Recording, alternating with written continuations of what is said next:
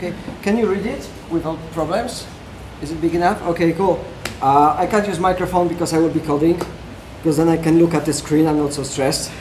So my name is Grzegorz.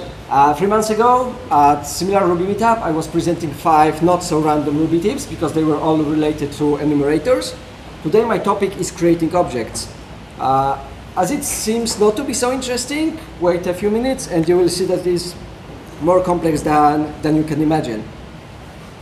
So let's start with something simple, hash. Hash is one of the most commonly used class in Ruby language. So the basic way we create hash is like this. Then we've got empty key value store. But we can populate it with some data since the beginning. We can use not only symbols, but also, for example, class. Or we can use another hash as a key in our hash. We can use basically any object in Ruby as a key in hash. But there are many other ways to create hashes. For example, I can use hash.new, and then I can provide some value, for example, 0. This hash is empty, but if you check, for example, any random value, it has 0 because I provided it as a parameter to hash new. So it's the default value. If now I override it, then my hash consists of this element. But any other element is once again 0. This was, I think Michael, 1 or 2 months ago, talked about it a bit deeper, so you can check the video on YouTube.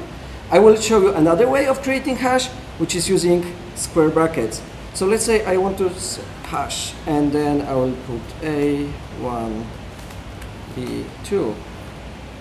And now it uses odd elements as the keys and even elements as values. Now, this is not very comfortable way of creating hash. But for example, if I have 2 arrays, array 2.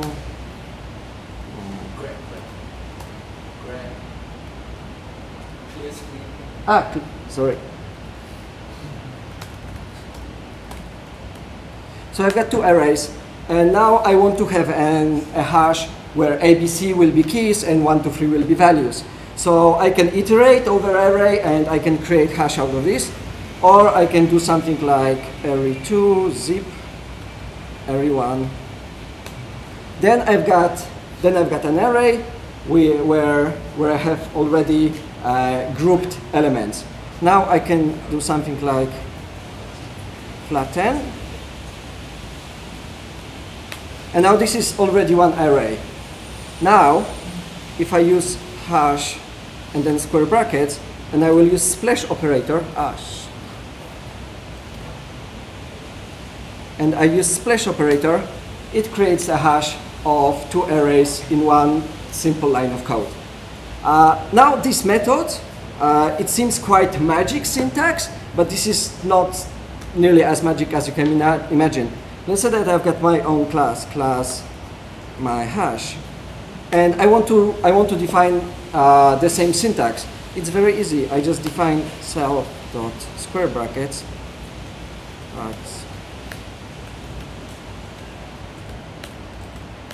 And now I can create my hash 1, 2, 3, 4, and it returns array in this example. So that was tip number 1, creating hashes. Number 2, creating arrays. Arrays, once again, are very simple objects and very commonly used. So this is the basic way we create arrays. Now, if you want to create arrays of strings, we usually do something like A, B, C in single or double quotes. Then we've got array. If we don't want to type quotes, there's much simpler way, which is something like this. And we've got the same result. If we replace parentheses with curly brackets or square brackets or something else, it will still work. And if we replace letter W with I, we have symbols instead of strings. Now, there are another ways of creating arrays in Ruby. So we've got array new, and it takes 2 parameters.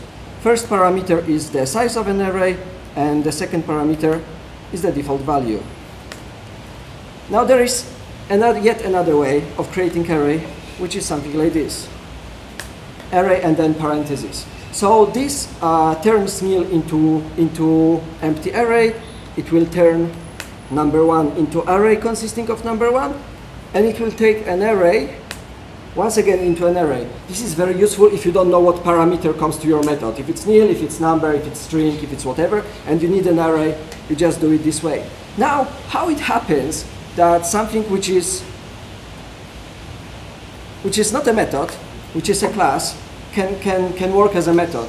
As it appears in Ruby, you can create methods that start with capital letter. So let's say I define my method myHash args. And now my hash is a constant. If I provide here 1, 2, 3, then I will have an array of results. So the same happens with array. Array itself, this is a class, but if you put parentheses, it functions as a method. So Ruby basically first checks the constant if it exists in the table of constants. If it doesn't, then it checks if it's a method. Now, that was number 2. This was creating arrays. Now let's create some classes. As you know, the basic definition of creating class is something like this: class, my error,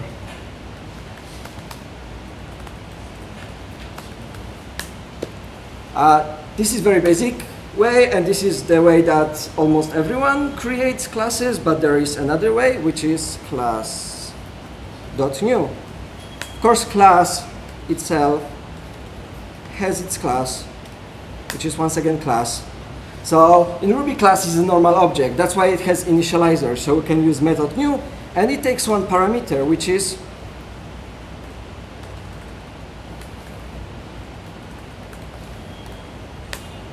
parent class. So now I can raise this. This is anonymous class. It doesn't have a name, but since classes names are constants,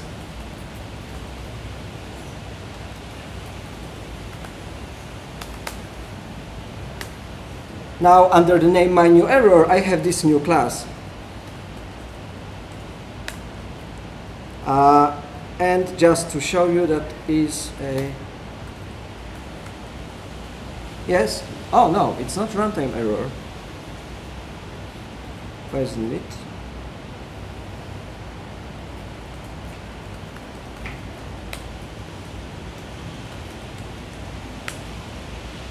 Okay, anyway, it shows the message. It behaves exactly like runtime error.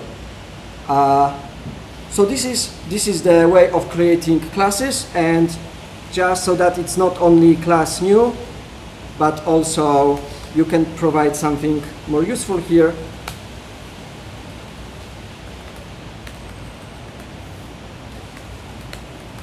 Now I got a warning because I redefined my class, but I can run my error new,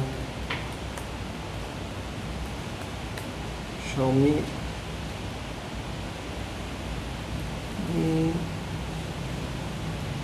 I screwed something up. Excuse me? Yes, thank you. Okay, and it works. So this way of defining classes is about, I don't know, like probably 10 times slower, but this is very useful if you want to create anonymous classes. The thing with normal class definition is that if I have my method, and here I want to define class,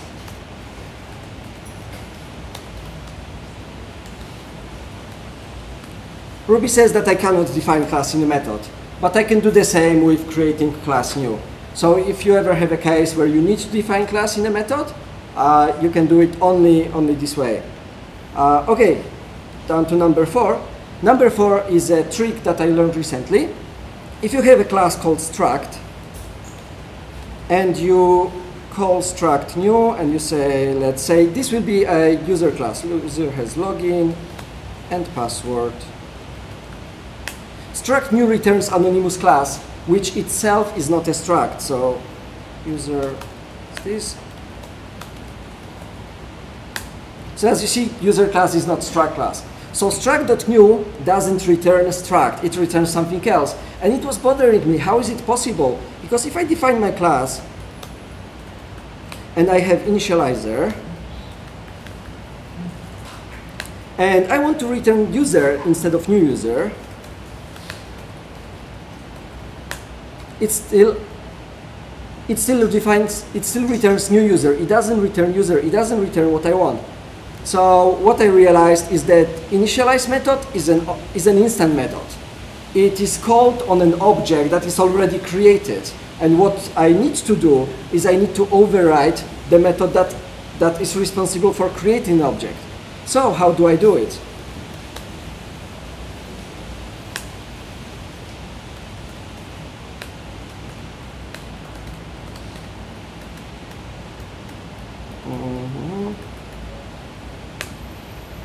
And as you see now, new user.new returns my struct, which is user that consists of login and password. So if you have, there are some ideas that you can use this trick for. It's not very popular, but struct, I think it's the best example. I use this class very, very often, and I wanted to know how it works. Now, number 5, cloning objects. So cloning objects creates new object. Let's say I have object is object.new, and if I type object clone, I have, as you see, it has different object ID than the previous one. Another possibility is to object.dap, which creates yet another object. And people very often confuse this method. They think that they are exactly the same, that there are aliases. But there is one simple thing that differs these two methods. Let's say that I have my object and I have module A. So now I have my object and I extend it with module A. So is A? It is. So my object is now extended with the module A. Now, if I tap my object, it appears that it drops the module that it extends with, that it was extended with. And if I use clone, it keeps them. So if you sometimes extend your objects and if you clone them, just remember that these methods are not exactly the same. They are a bit different. And these were the 5 tips, but I've got something else, something that I think it's quite interesting. Since we realized that class is an object and that we can create new class and we can provide some parent class. What happens if I want to inherit class from a class? Anyone has an idea what will happen? No, my computer will not burn, object will not be created. Ruby has a special message. It says that you cannot make subclass of class. This made me a bit sad because I wanted to play with this a bit more. Thank you very much for listening.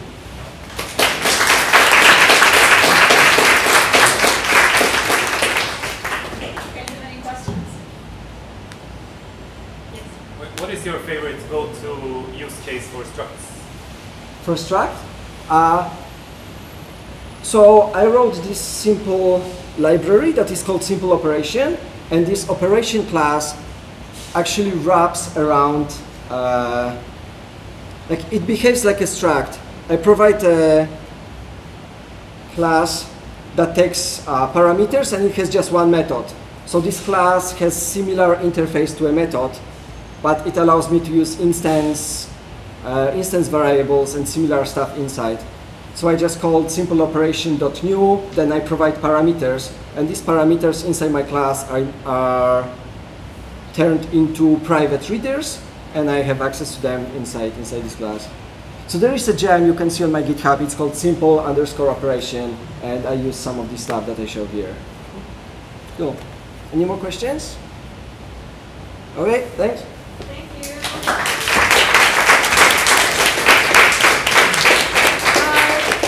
To round us off, Winston's going to say a couple of things now. And let me get you set up.